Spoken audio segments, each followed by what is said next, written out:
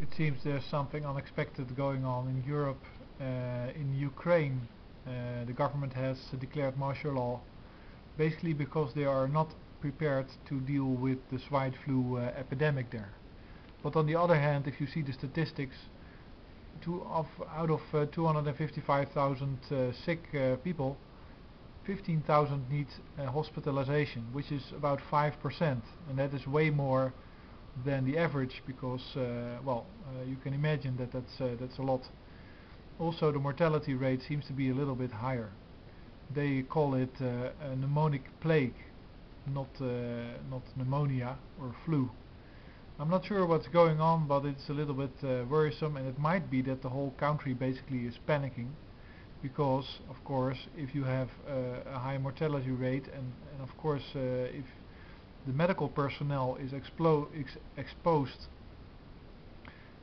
very often, of course with every single new case of somebody getting the flu, he'll go to a doctor, and that doctor will be exposed, so the concentration of exposure with doctors is immense, which of course increase their likelihood to get sick, because they get all kinds of varieties, and they get a little bit flu here and a flu there, and different diseases, which is very dangerous, and doctors are dying, and that might cause a panic in the medical let's say environment, but also of course in the people that want to control the disease, because people will be knocked out of that system.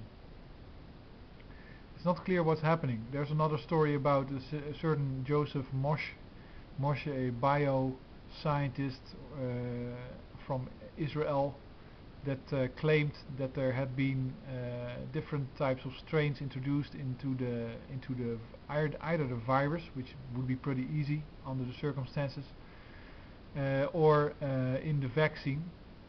So you put parts of but that's really not a very likely scenario, because the vaccine is a weakened form of the virus that your body builds resistance to once it receives the vaccine. So it's like you're a little bit sick, and then you build up the resistance. It's not very likely that the vaccine is the problem. I don't believe that, for one.